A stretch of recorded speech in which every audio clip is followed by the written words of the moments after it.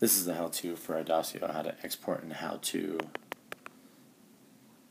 share your class rosters from teacher to teacher. Alright, ladies and gentlemen, let's first talk about exporting. I mentioned before in the attendance tab, if you have a guest teacher, it's a great tool to have so that you can give a guest teacher your classes, because it gives the pictures, it gets faces, and it has your seating chart with that. So I'm going to go into a different seating chart. Elementary PE staff. Oh, I apologize. Let's try this one again. Elementary PE staff. Now here I have a seating chart all set up, ladies and gentlemen, with pictures and everything. So what I'm going to do is I want to export this seating chart out so that my guest teacher can have this. So how am I going to export it out? Well, I'm going to put it in my Dropbox. Again, APS, we use Dropbox all the time to put information, share information, and import information. So when I'm in my seating chart, ladies and gentlemen, top right hand corner, I'm looking at that sprocket. Next to it, I'm looking at the button with the square and the arrow pointing up. That's how I export and share. So I click that button there, and it gives me options. Export all plan, export current view. I'm going to export the current view. It is up to you whether or not you have the background. If you're printing in color because you got the faces, then you're also going to print the background color as well. So I recommend clicking that off and then again pressing the box with the arrow pointing up to export it out. It's going to ask you, where do you want it? I am going to open it in Dropbox. And then I select the folder I want to put it in. So I have a classes folder, so I'm going to put it in my classes, and I'm going to press save. And it saves it as a PDF into my Dropbox. And it's all done. So when I click on it, it gives me a preview of the PDF of my class roster.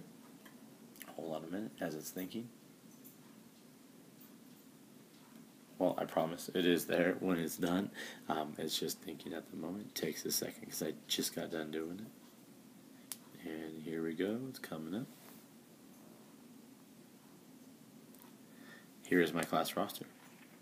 Now, I have mine turned sideways, so it's going to be a little hard to see. I normally have a vertical view, so I recommend whatever your view is, that's how you do it.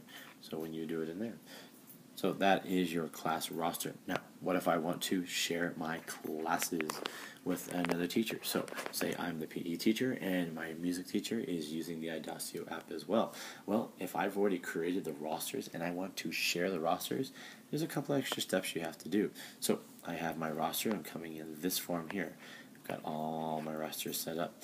I'm going to click my button top right hand corner to export. Now I don't want to export it as a PDF. I don't want to export it as an XLS. That is a spreadsheet or a CSV or a report. I want to share. When I share it, my music teacher can take it and put it directly into her iPad, and she has it there. She's not going to take everything, because here, once I press share, it gives me all the options. Do I want to include all tabs? Do I want to include select tabs? Do I include no tabs? I don't want to include any tabs at all. Now, if I was doing attendance and effort and we were all doing it as a team, I can include those tabs as well.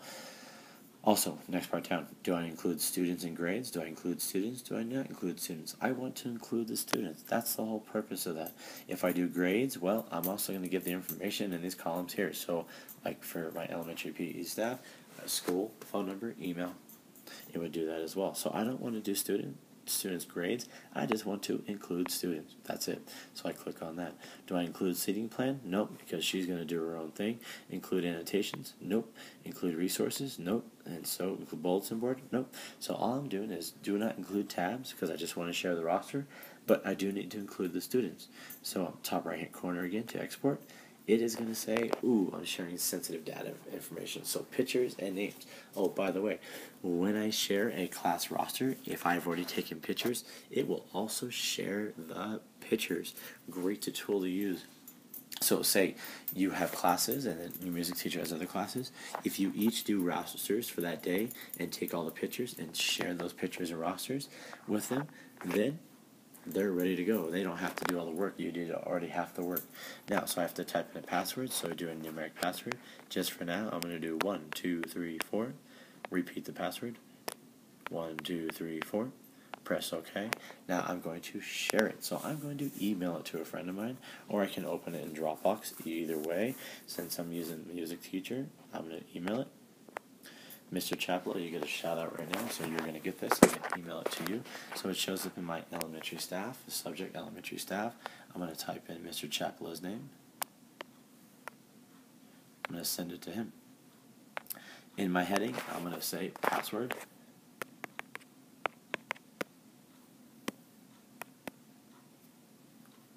One, two, three, four.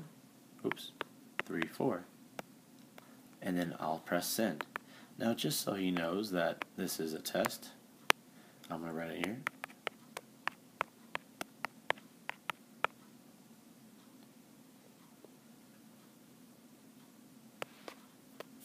And then I send it off. And now he has this roster without all the other information. So he won't have school, phone, email. He'll just have the pictures and the names of the students.